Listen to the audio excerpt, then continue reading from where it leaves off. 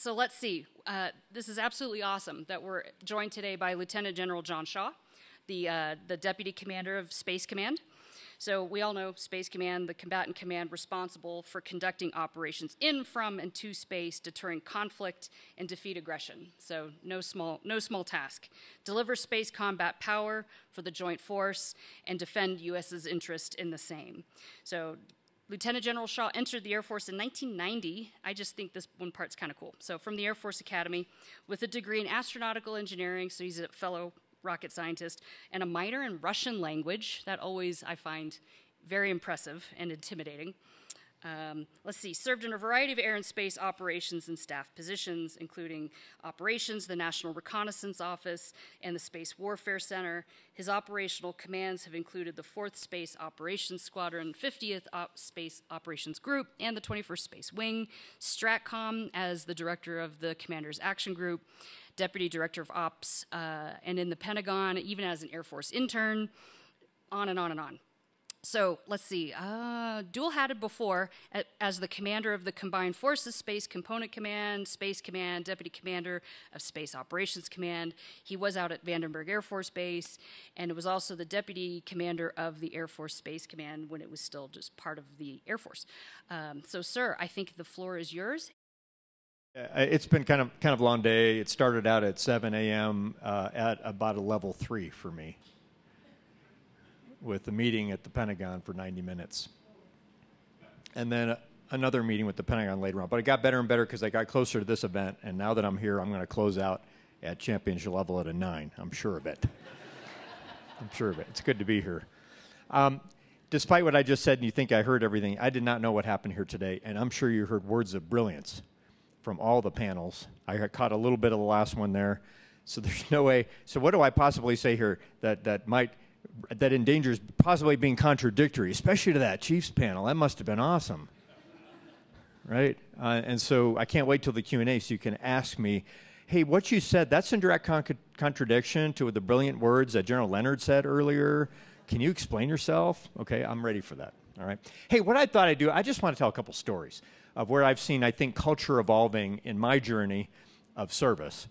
And I think it's going to resonate with some of the things I even heard in the last panel and reference other things earlier today. And it's just meant to sort of kind of back up, reflect, get ready to go have that glass of wine, and then maybe see what's on your minds and how you react to that.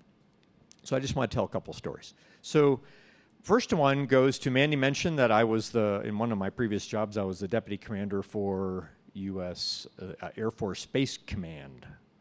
That doesn't exist anymore, right? But it was a major command in the United States Air Force. And it was 2019. And it was early 2019. And this thing called Space Force had been bouncing around for a while, right? Space Corps, Space Force. And so my boss, General Raymond, calls me in, I'm the deputy, and he says, hey, the Space Force thing might actually happen this year. And so I want you to pull a team together to kind of think about how should we organize the U.S. Space Force below the headquarters level in the Pentagon. Now, we had Major General Clint Crozier was already working on this organization in the Pentagon, and a lot of his work today is actually still there today in the Pentagon. But up to that point, no one had really looked at, hey, how should we, or what should the Space Force look like below the headquarters level? No, we hadn't really looked at that. And I said, okay, boss, I got it. And so we put the organization together and we called it Task Force Tango. Who remembers that? Gene, I know you know about it. Chief, you remember that? Tank, you came in right at the tail end of Task Force Tango. You remember that. So, and we sat down and we locked ourselves in a room and we said, okay, here's the task. We got to think about how we might organize. But I said, hey, let's think about it this way. Let's not start with where we are today and how we might move things around, modify them or whatever. Let's just kind of think about what do we think space warfighting looks like in the year 2080? And why don't we start with that? Just try to kind of wrap our heads around that, develop a vision of where we think the Space Force needs to be in 2080. Now, predicting is a hard thing to do, especially about the future. But that's what I asked the team to go do for like 2 days. I said, go look at this for 2 days.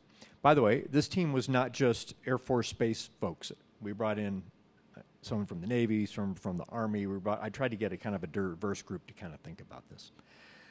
And so, you know, come back a couple days later, and we have another whiteboard session. And say, okay, what do you think? What does it look like?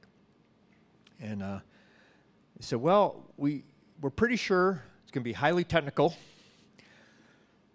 It's going to happen really, really fast. We're not going to have a lot of time to make decisions the way we do today.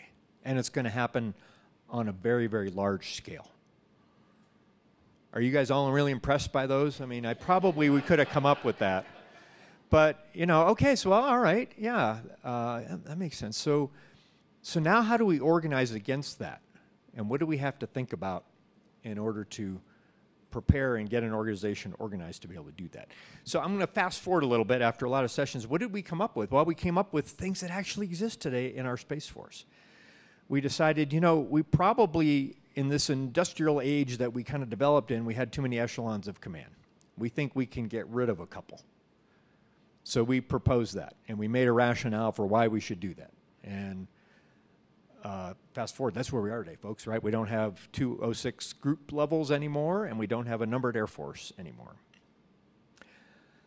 So that was pretty, and I think it's working. I'd be curious to see what you think. But the idea was, how am I relating this back to culture? Think about where you need to be, and let that now inform the kinds of things you do. And from an organizational perspective and that culture, we've actually flattened it. And it's also where, and I know some of you talked earlier today about at least mission command and empowerment and such. That's where that idea came from. We're going to have to be able to move fast. We're going to need guardians to be able to have the authority and be empowered to make decisions at the lowest possible level to be able to move faster than an adversary. It was also, by the way, out of that Task Force Tango that we came up with, hey, let's just start with 3 field commands. Yeah, that was actually absurdly simple, too. Was what does the Space Force need to do? Well, it needs to organize, train, equip. Okay, well, how about 3 organizations? One that organizes, one that gets its forces, and for operations, one that actually trains guardians, that would be STARCOM, and then one that actually equips, which is SSC as it exists today. Probably going to go to a 4th, but that's how we start with those 3.